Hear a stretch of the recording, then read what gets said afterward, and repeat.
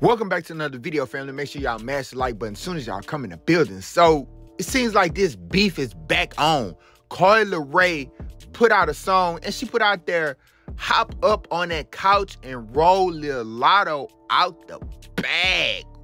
Man, so Coi Leray is out here throwing shots, dissing Latto, and it's kind of been going back and forth, but then we thought it was squashed, but then it started again. Then we thought it was squashed, but then it started again. And as we seeing right here, we have more comments going at Latto, but a lot of people in the comments was saying that Coi Leray has to do something to get people interested in her music, because the labels put all that money into her album only for it to do nothing. Nobody was interested. Nobody bought it. Nobody cared.